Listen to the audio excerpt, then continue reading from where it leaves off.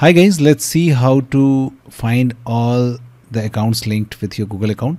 So for that you have to go to this address, that is myaccount.google.com.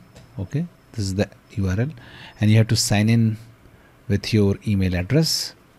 Then just tap on security, click on security from the left menu, and in the right side scroll down and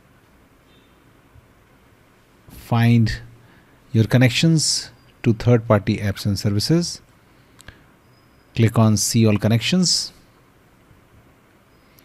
and here you can find linked account. If you tap on it, it will filter the linked account, also the sign in with Google account, the website or app or services where you have signed in with Google.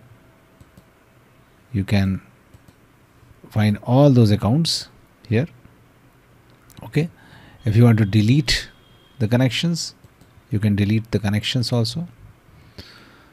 Thanks for watching. Please do like the video and subscribe to